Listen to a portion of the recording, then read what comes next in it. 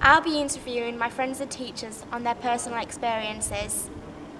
I suppose when I was like 5 or 6, it wasn't really common for parents to split up. I think I was about 5 or 6, but I don't really remember that well because obviously I was quite young. Split when I was 11 years old. Well, I was about 5, something like that. I was 7 the first time around and then 10 the next time.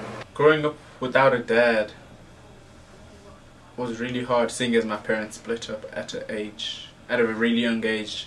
I couldn't really remember what happened. It didn't really affect me really because I didn't know what was going on. It was like, I didn't really mind, but then like at school everyone was like, oh, that's pretty weird because like everyone else's parents were still together. Then the second time it happened it was pretty normal, but I think because of the reason mum and dad split up, it was harder, and like I went a bit off the rails. At first it was quite a shock, and I think it was quite difficult for my mum to tell me because I was quite young. I didn't really understand it, and it was quite hard for me, like when I was not with my dad, I wanted to see him, and it was quite hard for my mum to explain to me why he wasn't there. I think it really affected me in terms of trusting in relationships later on. Like now, I find it really difficult to trust in relationships. But yeah, growing up without a dad was difficult. Other people were quite nice about it, but I think it was hard for me when I was at school to explain to people why my dad wasn't there, and other people didn't really quite understand how I felt, so it was quite hard for me.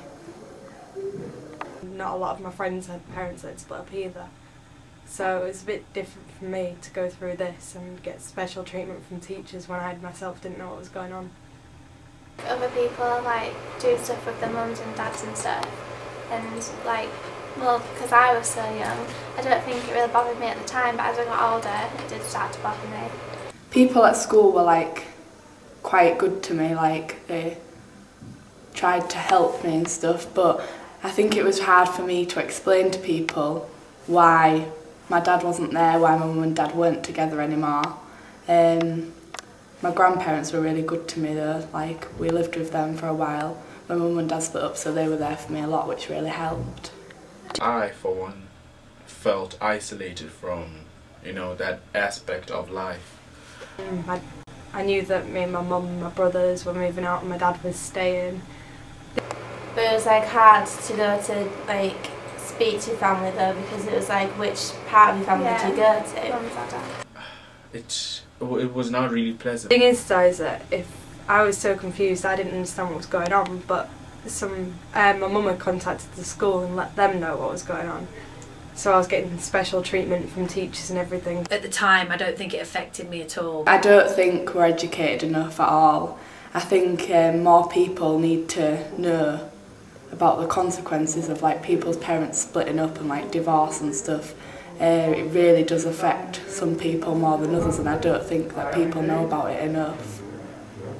Growing up without a dad was difficult because most of my friends would talk about going fishing, going shooting, and some were getting taught how to drive by their dads. When I was in my teens it really affected me, and I found it really difficult to trust people. Most parents were still together, but obviously now it's changed. But however, now I'm fine, I've learned to live with it. I learned that there is a life other than the one I thought was the best thing to have.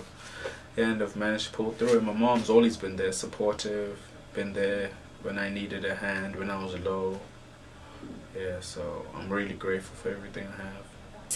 It's sort of started to settle really. There's no help from college really. There's nothing, you don't get, this sounds like you don't get taught about it, or nothing's ever mentioned about it. And she's not given any help, or anyone's going to talk to us. You can go talk to people about other things, but not about parents splitting up. Yeah, they don't really see it as a big issue. Yeah. It's only now, being 29, that I'm finally starting to trust people in a relationship, obviously because I've been with my partner for quite a long time now. Because it affects people in different ways. Everything's turned out for the best.